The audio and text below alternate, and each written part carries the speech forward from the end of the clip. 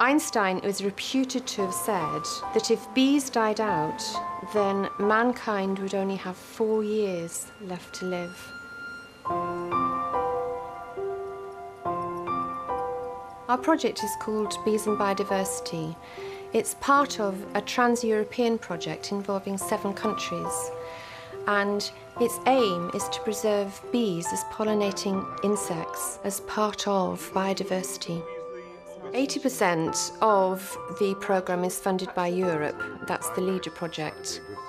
The bees are up against a lot, really, because climate change may have a lot to do with it, we're not sure, but in a very cold winter, a lot of bees died. We also have monoculture.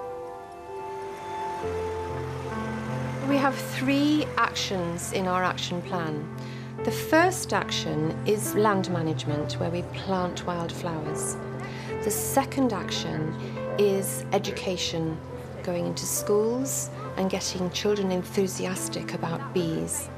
And the third action is keeping bees ourselves.